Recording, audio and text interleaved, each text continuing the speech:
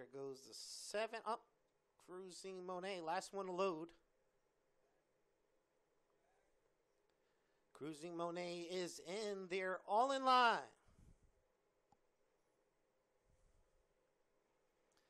And they're off. All the way in good order. That is quickly out of the gate. KB One Bad Hombre that goes for the lead right alongside.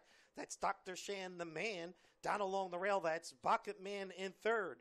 In fourth toward the outside, that is a Runaway in fourth. In between horses, that is Cruisin' Monet in fifth as they make their way into the turn towards the top of the stretch. Dr. Shan the Man puts ahead in front. Down along the rail, that's KB One Bad Hombre in second. In the center of the track, that's the 6, a Runaway trying to make a move towards the lead. Dr. Shan the Man's got the lead by 2.5. A Runaway now moves into second, fading back in third.